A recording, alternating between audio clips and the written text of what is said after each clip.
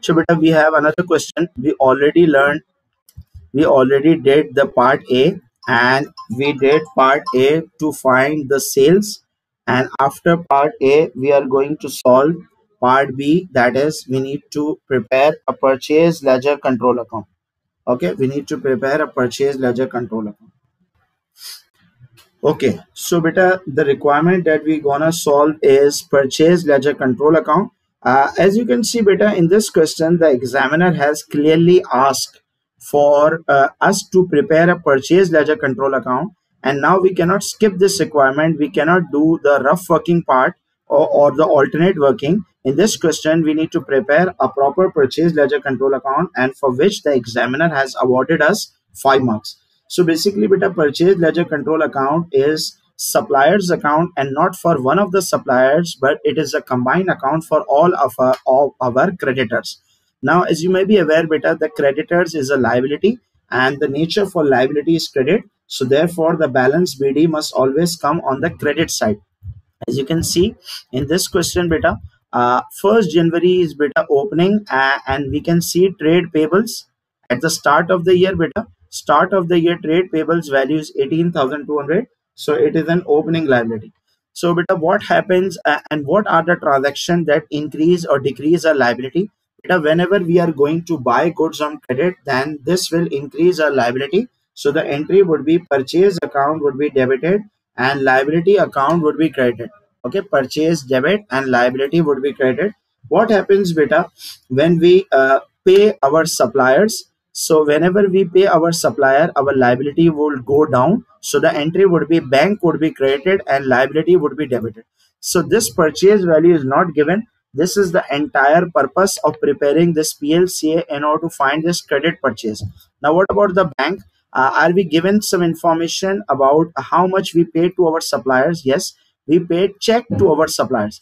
If instead we have paid cash, we would also write this here in the by the reference of cash.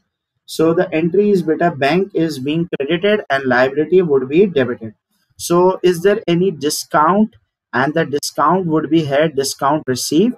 Why? Because whenever we are paying our suppliers earlier than promised, then our suppliers will be giving us discount, and due to this discount we are now supposed to pay lesser amount than previously. And there is another transaction, that is return outward. Although in the newer questions the examiner has instructed not to write return outward, instead to write purchase return. Okay, so I can rename it here as well. Purchase return is the newer terminology for return outward. So it's easier to remember purchase return. Okay, because if purchase is coming on the credit side, then the purchase return must come on the debit side. Similar is the case with sales or sales return. Okay, so beta, if the opening balance for trade payable is coming on the credit side, then the closing balance must come on the opposite side, that is debit side. So is there closing balance given? Yes, as you can see in 31st December, beta, closing balance for trade payable is already given, and that is 14930. Okay, closing balance is for trade payable is given 14930. So beta, we are done putting all of the entries. Okay, only one thing is increasing a liability, that is when we purchase goods on credit. Okay, whenever we pay our supplier, liability would be decreased, that is debited. Whenever we receive discount, and due to that now we have to pay lesser amount whenever we return faulty goods, and this also decreases the liability. So what happens, sir, if we solve this, we can find this missing value for purchase. Now the bigger value would be obviously debit, because there is no thing that is missing in the debit.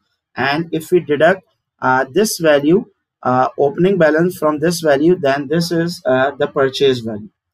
Okay, so the balance carried down, beta, it's coming on the debit side, then it must be made a balance BD at the start of the next accounting period. After December 13 would comes January 14. Okay, this is the balance BD.